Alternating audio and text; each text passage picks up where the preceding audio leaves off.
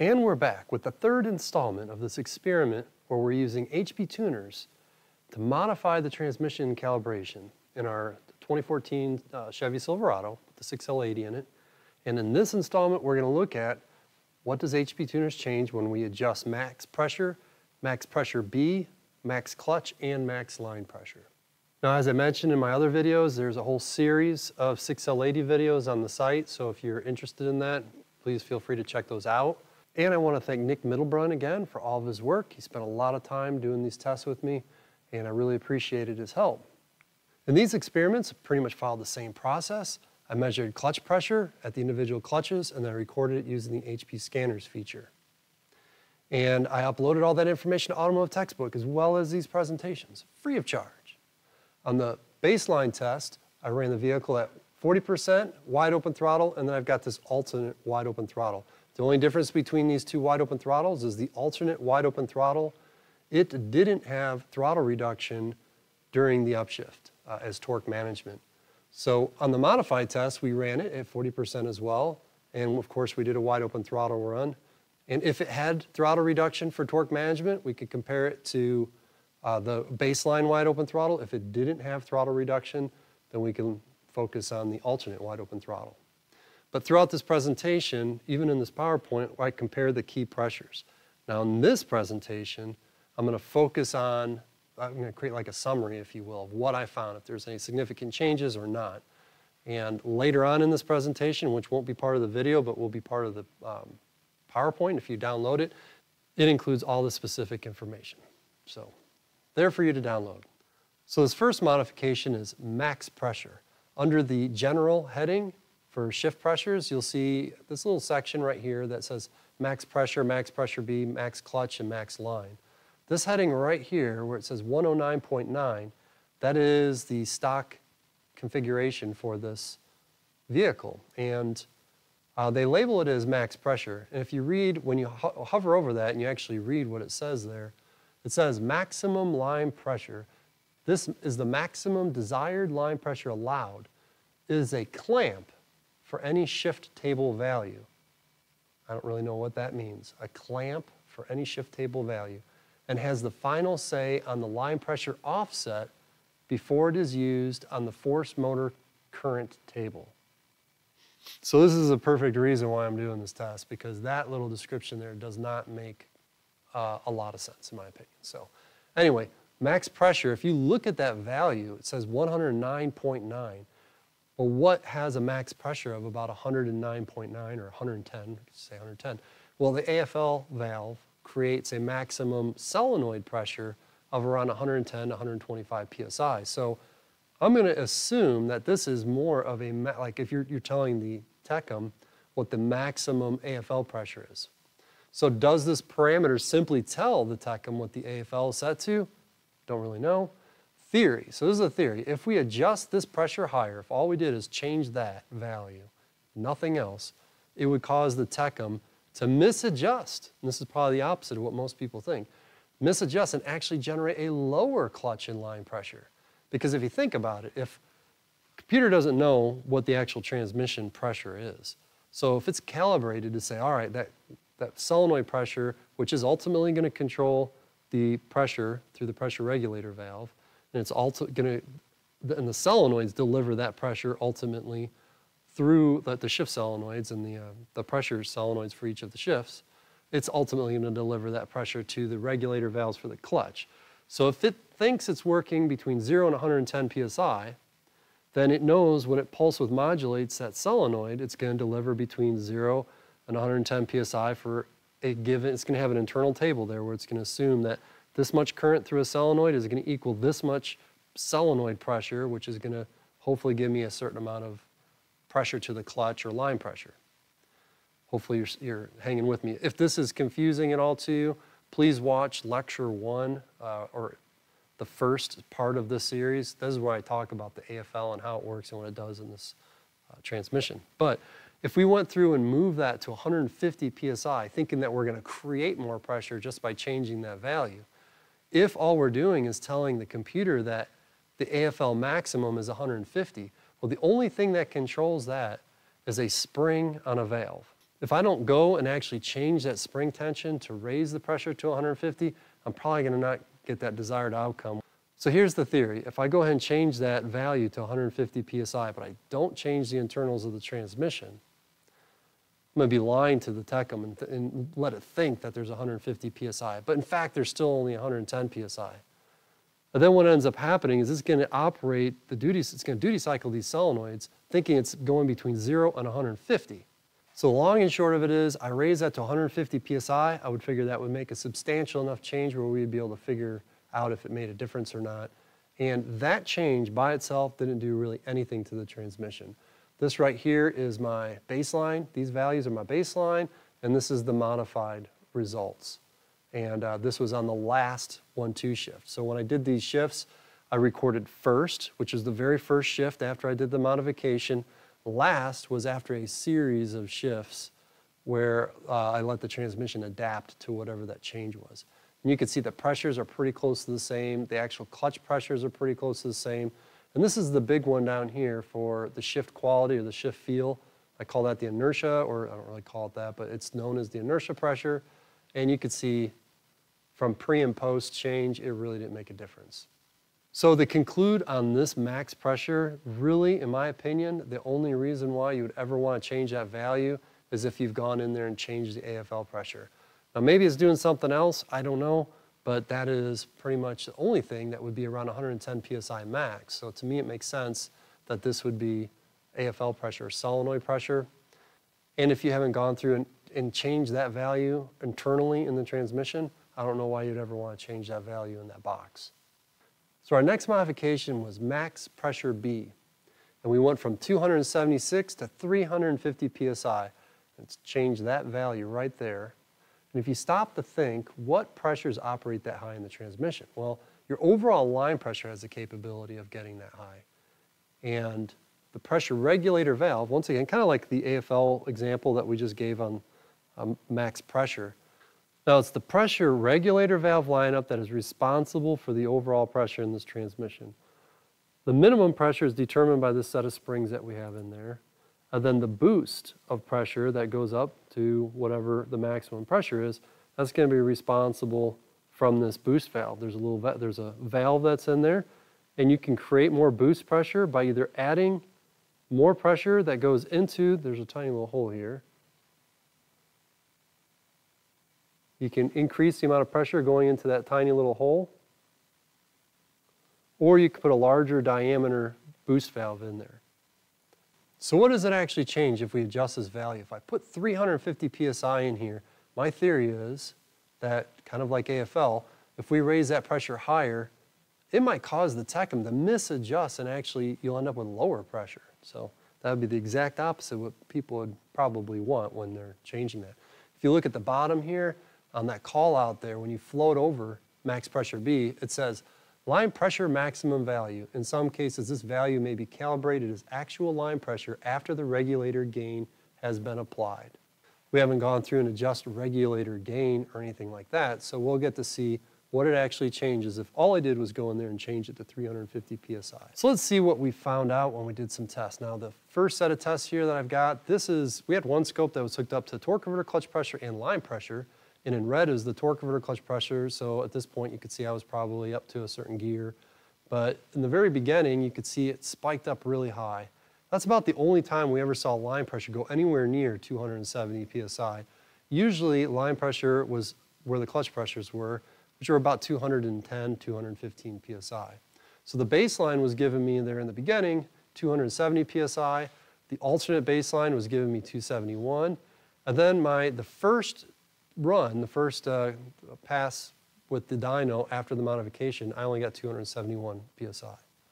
And then the last run, it went up 3 psi. So it actually, I'm not going to consider that percentage-wise, that's nothing, right? I mean, that's less than 1%. So simply based off of that information, we could see that raising it from 276 to 350 didn't really increase line pressure at all. So what did this actually do to the transmission while it was shifting? You're going to see that this modification really didn't make a difference. We went through and changed that to 350 psi was a healthy jump, but when you look at these pressures, they're pretty much the same. The line pressure was the same, the clutch pressure was the same, the inertia pressure, which is where we feel our shift occur, Even the shape of the patterns, they look pretty much the same. So going through and doing an adjustment, a simple lone adjustment to the max pressure B box really didn't produce anything that made the transmission operate any different.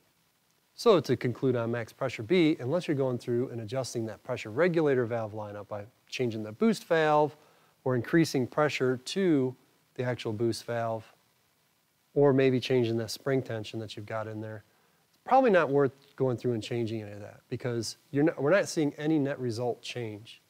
So that 276 PSI is pretty much the pressure that we can get, the line pressure that we can get. And unless we go in there and modify the transmission so we're getting more line pressure, I think you're best off leaving that value alone. So our next modification is the maximum clutch value. You see we altered that right there from 218 PSI to 300 PSI. So the maximum clutch pressure is going to be adjusted by these regulator valves that specifically control the pressure to the clutches. If you remember from lecture 1, the little chain of command is AFL pressure goes to the solenoids. Solenoids pulse width modulate and they control pressure to the pressure control valves, the pressure regulator valves for the clutches. There's a lot of things in line there, and that's probably why there's so many different little presets here, if you will. I'll probably call these presets because they're, in my opinion, are telling the computer the values of these things. So in general, this is probably, and this is my opinion, this is probably letting the computer know what the maximum pressure is from those pressure regulator valves that are coming from the pressure regulator valves related to the clutches. Not the main line pressure regulator valve, but the clutch regulator valves. Now, most of these regulator valves are controlled, they have a boost valve and then a regulator valve, and they're all controlled by a solenoid. That solenoid operates, basically delivers to those regulator valves between 0 and max AFL, which is usually say 110 PSI. The 2.6 regulator valve is a little bit different. It kind of has its own little system. It doesn't have a boost valve, so its pressures might not follow that same format. So along with what I was saying before, here's my little theory. If we adjust the pressures higher, you might actually end up with a lower pressure. So now my theories haven't necessarily been true because we haven't been left with lower pressure, but so far we've been left with pretty much no change. So we'll see if this actually follows along that same format. Now looking at the results of this, just like the past test, my theory wasn't actually panning out to be true. Pressures didn't actually lower. I mean, it did a little bit on these, but not significantly. And you'll find at the 40% throttle position, our line pressures and our clutch pressures are pretty much the same. Nothing really changed there. The inertia pressures really didn't change that much either. Maybe a couple PSI. In some cases, it was a couple PSI higher, in some cases lower. So if you're really interested in this, I suggest you download that presentation from the automotivetextbook.com site, and you could see all the different results for every shift. Now, as far as the wide open throttle run is concerned, I actually did get, like, the line pressure and the clutch pressure is pretty much the same, but the inertia phase, I actually got about a 4 PSI gain where it transitioned towards the end of the inertia phase compared to the baseline. So the baseline is going to be located here if you review those, and then the modification is going to be here. So with these images, you'll be able to see, not only by comparing these charts, what the baseline values were and what the modified values were, but you can kind of take a look at that shape of that pattern or that pressure rise to see if there is some, definite changes in the modification on how the computer might be adjusting pressures a little bit differently. Now, this next modification was the maximum line pressure. And these, you click on this box and you gain these tables. And what I did is I multiplied this whole table by 30%. So I put 1.3 in there, in that box, highlighted the whole table by clicking that box there, and I clicked multiply, and that raised everything 30%. So I figured that would be a substantial enough change. Now, if you look at the values, though, before I changed anything, they were 109.9. Going back, it's like, okay, what's 109.9? That's AFL pressure. It's got to be, because if that's a maximum pressure, it's not the max transmission pressure. We just saw they were in the 270s.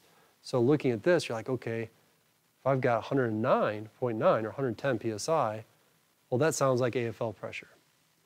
And so what we did is we changed those numbers and boosted them by 30%. really the thing about it is if you understand that the AFL is the maximum, about 110, maybe 120 PSI, that by changing that value, we're really not going to go through and change anything other than we're going to make the computer work through a different set of parameters. So it would be interesting to see how modifying those tables will affect the way this transmission operates. And this is the little breakout right here. It says max line pressure versus RPM versus gear, maximum line pressure in each gear in relation to engine speed. So it sounds like something that somebody might want to boost so that way they can get a little bit more line pressure. Let's see what happens. Let's see how these results changed. And you'll actually find out that it did, in fact, increase pressure, increase line pressure. And when we measured the minimum pressures that we were getting, we were down near roughly 69 PSI, roughly 70 PSI, and then the maximum on the baseline was 272. Interesting thing is that on the modified, where we raised that max line pressure 30%, we still got a 65 PSI minimum. Line pressure was just able to go about 13 PSI higher. It was able to go up to 285. So I guess by changing that column and telling it to operate different, or the tables, by changing the tables and operate different, it's going to operate the line pressure solenoid in a different pulse width. That operates a little differently than most solenoids. On that one, when the solenoid's turned on, you actually get less pressure. And the more they turn the solenoid off, the more pressure you get. Because they want to fail this transmission so that way, if you lost power or if the circuit opened up, you wouldn't want to fail it to low pressure, you'd want to fail it to high pressure. So they make it to the point where no current through that solenoid is equal to maximum pressure. And that might be the reason why that pressure went up to 285. And the line pressure max, like I said earlier, it doesn't really operate off that pressure. It's just like that when you first key this thing on and really before any of these shifts occur. I don't know if it's purging air or doing whatever, but you'll see them spike up to max and then it'll go down to a kind of a usable pressure. So the overall results from this found that if I adjusted that max line table and I increased it 30% like I did in my example, yes, it did increase the maximum line pressure somewhat. It didn't increase it 30%, but it did boost it. But here's the thing, is it didn't affect, when we went through and checked the individual shifts and compared baseline to the modification, we actually found that the shifting pressures, the releasing pressures and the applying pressures, and then the overall pressures that the clutches were left with, they really didn't change. So the only thing that we did change was that ultimate maximum line pressure, which isn't even being used to the clutches or during shifting. So if you were to go through and change just that, you probably won't notice it while you're shifting down the road because it doesn't ever use that max pressure while shifting, that true max pressure while shifting. So an overall summary of all these modifications, adjusting the max pressure B, and clutch pressure, and max line pressures, they won't increase the pressure during the shifts. None of them really increase the pressure during the shifts. I guess max clutch pressure changed it just a slight amount. And I mentioned that here. Max clutch resulted in a little bit higher inertia pressures. It didn't increase line pressure or clutch pressure, it just raised that inertia pressure a few PSI. It won't increase what I call the steady state pressures. Steady state would be is when you're driving down the road and you're in a gear and they have that clutch pressurized so it won't slip. It didn't change those values at all either. So really, all of these changes that we looked at today, they probably should accompany, if you're going to go through and tweak those, they probably should accompany the internal modifications or any changes that happen to the valve body to increase or decrease pressures through spring changes or valve changes or so forth. Now that finished max pressure B, max clutch, and max line. The next one is going to be the XYZ shift pressures and adaptive oncoming and adaptive offgoing. So keep your eye out for that one. So now if you download this presentation, you'll actually be able to see what happens on all these different shifts with a summary table showing the values for each one. That's what you'll find the specifics on with the download. I just didn't really want to cover all of that because the video would be like an hour. Trust me, I recorded one already and it was over an hour. I'm like, nobody's going to watch this. So I went ahead and just said, I'm going to make a summary, and if you want, you can download the presentation and you can view and interpret those results any way you want. So there you have it. I will see you on the next one.